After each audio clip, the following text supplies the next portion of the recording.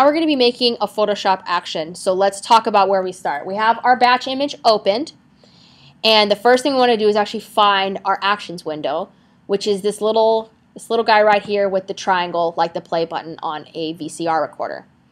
We want to build a new action, and I always like to build new actions in their own folder, and the reason is because that way you can export the folder and you can get that action later. They will be deleted off school computers if you forget to save it for yourself.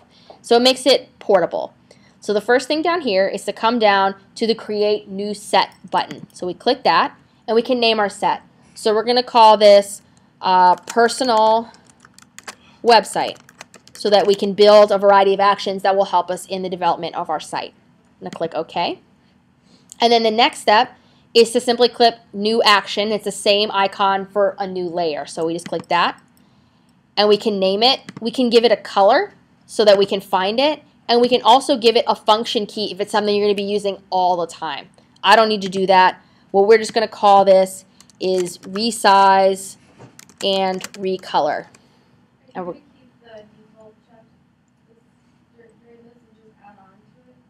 the default what? Being checked just means that they're usable. The check is not going to play those actions. Okay. To play the action, you have to select it. But we can see, I'll tell you what this red check versus this white check means in a moment, and it's kind of interesting. So now that we've created this new action, it's going to automatically start recording. So we see our little red button is now on. What we can do from there is we can just start working on it and doing a lot of different stuff. But we want to think carefully about the order we do this. So the first thing I think that we should do is we should set it to RGB color mode, because any web image should be in RGB. Sometimes if you upload them in CMYK, they get really weird. So we want to make sure that the mode is correct. Now when I go to image mode, it is already RGB color. So when I click that, nothing happens because nothing in the image changed. That's a problem because maybe some of the future images won't be RGB and we'll need that to change. So the way we can get around this is I'm going to stop the action, so I'm pausing it for a moment. I'm going to force convert it to be a CMYK image. I'm just going to click OK.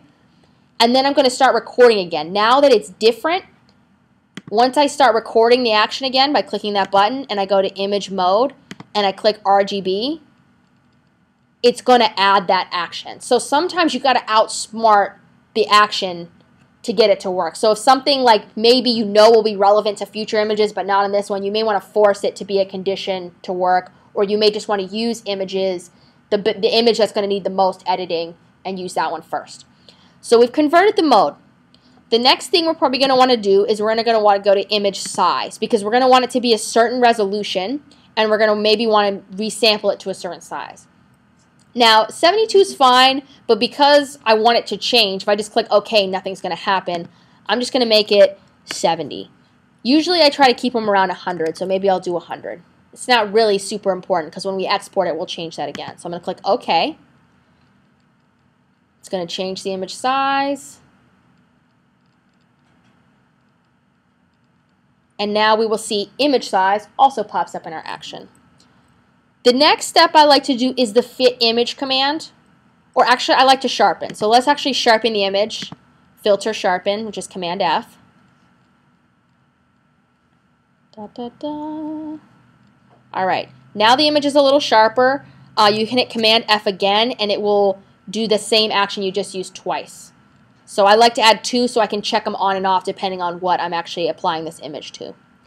Then File, and under Automate, we have something called Fit Image. I don't know if everyone's used this, but if you use Fit Image, should pop up in a second here, you can set the maximum width and height, and it will scale it proportionately. If we had gone to image size and done that, it would force that image size to be the size of every other image, and this is a vertical image. So it will make the horizontal image into the vertical shape. It'll stretch and skew everything and ruin it. So instead, we can set the parameters of the maximum width and height that we would like the image to be. I'm going to set it at 900. You can also check this button so it doesn't make it bigger. Usually you're going to be working with large images and making them small in this case, so I'm not worried about that. I'm just going to click OK. I'm going to zoom in here in a second, and doing things like zooming isn't going to do anything. Now the next thing is adding the watermark.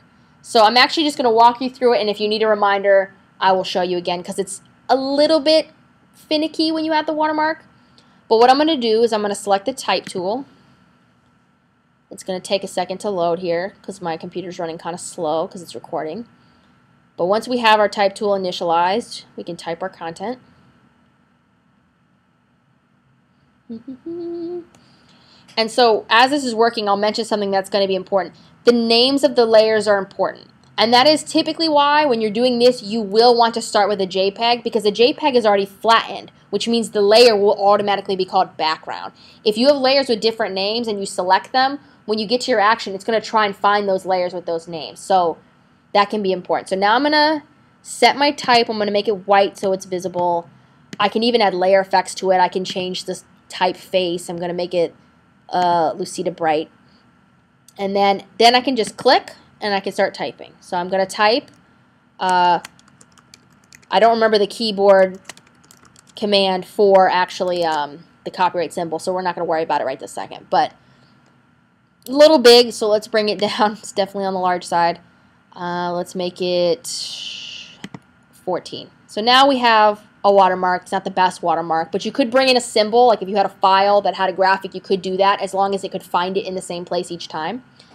And then now that I'm finished typing, if I click the move tool, it's going to name the layer whatever this is. So we can either change the layer name if we need to, or we can just leave that as it is. So we'll leave it as it is because I want my watermark to be the same every time. In a moment, I'll show you how to make it so each image you could type in a new watermark. So if you wanted the title to be on there, it will pause the action each time to let you add the title. Right now, we're just going to let that be as it is. So I want this tool to be in the center of every image, and they all may be different sizes. So the way to do that is to select both layers. We can see select layer background just happened here. And then up here, we should see our align controls. So I'm going to align to vertical center, and I'm going to align to horizontal center. And it didn't look like anything really happened on that one. Oh, actually it did. So align, align. And then I'm done with that. So I can just deselect and we're fine. So now let's say that my image is pretty much ready. We've sharpened it. We've got the color right. We've got the image size right. Now it's time to export it for web and close it. So we go to File, Export, or here we go. Where Save for Web. That's actually what I'm trying to do. It is an export command, but it's Save for Web. So we hit Save for Web. And we're going to see a box come up. And typically you'll see it kind of like this. And what this does is it's letting you select different quality ranges so you can try and make it the smallest file size. We can see this one is going to be the smallest, but the quality is a little low. This is the largest. It won't usually be that big, but usually I try and go for around the 75 quality. If you don't see these multiple options, you should be able to switch between the different views up here. So you can see original, optimized, 2 up, and 4 up. And I'm always in the 4 up view so that I have the opportunity to select the best quality. Then over here you can change what file it's going to be. So if you want transparency, like if it's going to be like a little logo with a transparent background, you're going to want to select a PNG or GIF, or in this case a JPEG is appropriate. Leave the quality as it is. You could of course set your own parameter there. And then I just leave that as it is. You can have it convert to RGB here, so you actually don't need to add that into your action, but I do anyway. And you can, adjust size and the percent. So there are a couple things you can add here. I prefer to do them on the front end, but there you go. And then you're going to click Save. And I cannot stress this enough, do not ever just have it save on top of whatever it was, because it will save it and then you'll never be able to undo it and it will overwrite the original file. So always save it to the desktop so that it's not going to overwrite the original file wherever that's located. That is so important. You don't want to type in a name, because if you type in 1, every time it does this action, it's going to name it 1 and it's going to keep overwriting it. So leave the original name for now. There's a way to adjust that with grep in actions, but we're not going to talk about that. It's kind of complicated. So we're just going to click Save. It's going to say some of the files already exist, and that's because we did the action before. I'm actually going to replace it.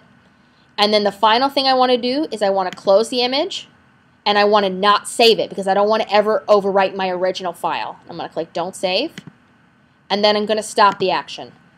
And that is the first action. So now let's test it with the batch, and then we'll be done, and I can show you a couple little other neat things you can do with it. So we've stopped recording. Our action's finished. I'm just going to toggle it up. I'm going to click Resize and Recolor. I'm going to go to File, Automate, Batch. And because that was the last action I used, it's going to pop up automatically, but you could always toggle through the different folders and find it. And then we're going to choose a folder for it to pull the images from. So I'm going to go to Desktop, and I'm going to grab Batch Practice, and I'm going to click Choose. And then you can override some things. Don't worry about it. As long as you have that and that selected, you can then click OK. And it might take a second to initialize, but once it starts going, this can run through 100 images faster than you can run through 5. So let it start cooking there, and it'll start going pretty quick. And especially these are large files. You can see these are at least 9 megabytes. They're not huge, but they're large, so they take an extra second. And then it's going to start going faster and faster as it works. So we'll find that it should work on both the horizontal and the vertical images because we were careful to choose settings that would work on both. Because just by centering it, it's going to automatically be where it needs to be.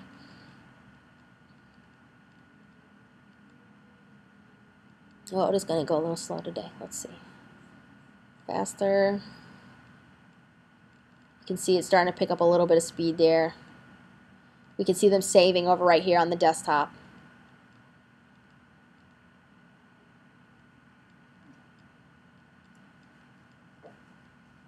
And I think the video recording is what's slowing it down because normally this is like instantaneous almost. Sometimes if the action's not very complicated and the images are small, you don't even see it happen. It's just like it's done, and then you got to go find it. So it's going quicker and quicker. We're starting to see some speed. We can see all of these things. If you actually toggle this down, you can usually watch it actually go through the different effects. But it's going so fast now, it's not letting me do it. So now that it's done, everything's closed, which is helpful because you don't want 80 windows open that you then have to hand close. We can go right over here, and we should see all of our images. So if I hit the space bar, we can see we have a perfectly centered. They're all the same size. They're all RGB. And now all we have to do is rename them and drag them into our website. And that is how you create your first useful Photoshop action. So I'm going to